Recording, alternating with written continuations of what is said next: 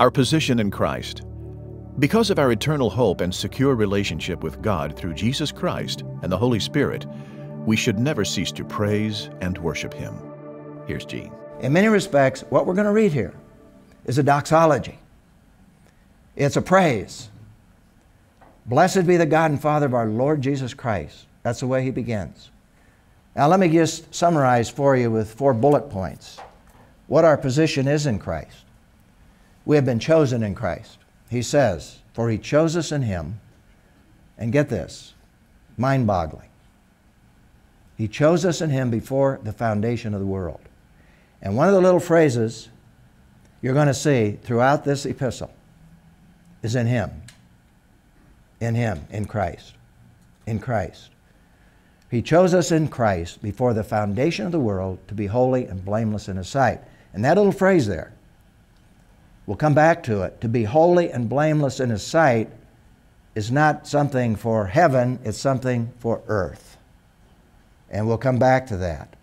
It's very, very important, because this is really where chapter 4 begins, to be holy and blameless in His sight, although he introduces us to this concept immediately.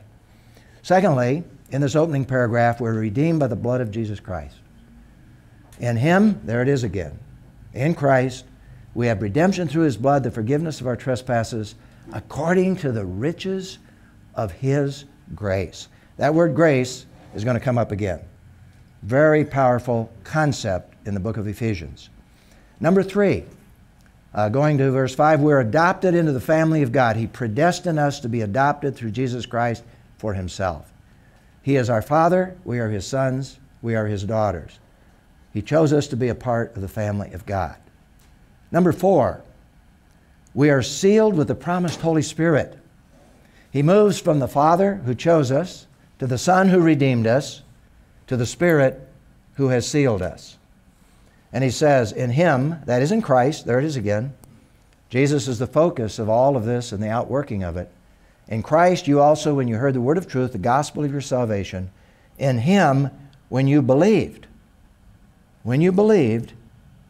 you were sealed with the promised Holy Spirit. Now that is a beautiful, beautiful statement of our security in Jesus Christ. We are sealed with the Spirit of God until the day of redemption. That is the day when we're transported into His image.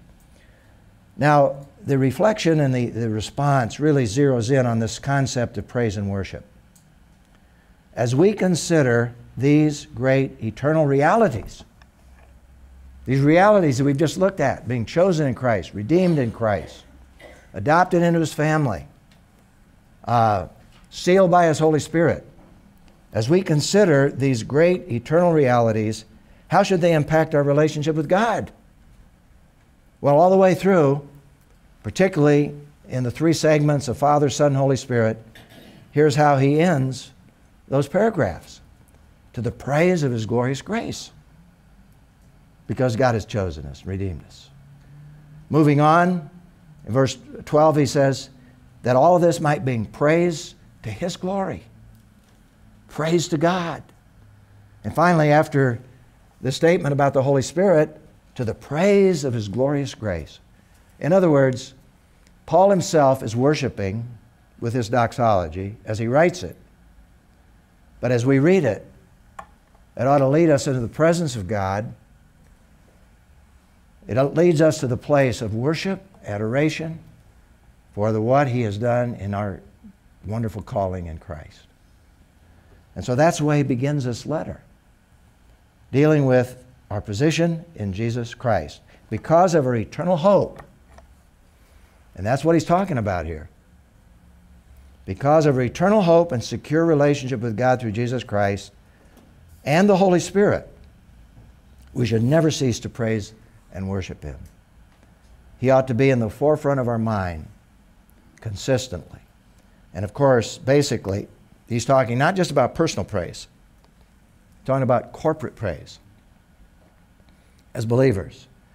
And as you walk through this letter, you see this corporateness coming out, this community, this relationship, and how we respond to Jesus Christ.